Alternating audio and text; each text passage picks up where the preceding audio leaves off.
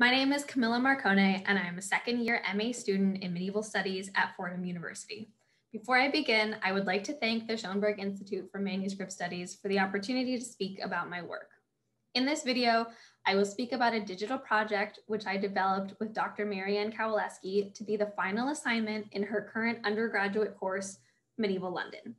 The project brings together two existing digital platforms. First, the Medieval Londoners database, created by Dr. Kowaleski and others, and second, Layers of London, a map-based history website developed by the Institute of Historical Research.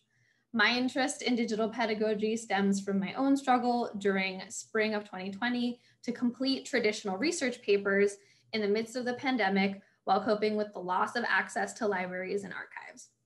My goal in designing this assignment was to create an assignment that undergraduate students could successfully complete during the pandemic while also learning digital skills. So how did we go from medieval property records in London to a digital map of those properties? We began by establishing the objectives of the assignment. The learning objectives were as follows: for students to gain experience structuring data from a medieval primary source to be machine read, to gain experience writing clear prose for a public audience, to gain author credit for online work, to understand the concept of linked data, to learn how to do checks for the quality and accuracy of online data, and to become familiar with the principles of digital mapping. With these objectives established, we set upon selecting the primary source and base map. For the primary source, we selected the Catalog of Ancient Deeds, English language abstracts, which summarize the content of legal records that deal with property transactions originally written in Latin. While these deeds are available freely in PDF format, the task of selecting these deeds was greatly aided by the National Archives editable versions of the deeds. After downloading the E40 Ancient Deeds Series A documents and filtering for those which contain the word London, but not the words Southwark, Middlesex, or Surrey, we were left with about 90 deeds summarizing transactions related to properties in London, located in London. No OCR and minimal retyping needed. To familiarize students with the vocabulary of the deeds, they first restructure the data such that each individual person mentioned in the deed can be added to the Medieval Londoners database, ignoring witnesses who, as civic officials, tend to already be in MLD. We return to MLD in the final part of this assignment to link it with Layers of London.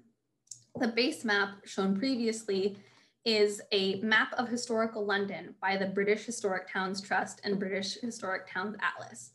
Moreover, we specifically chose Layers of London as the mapping platform because that specific map had already been integrated into it as a base map.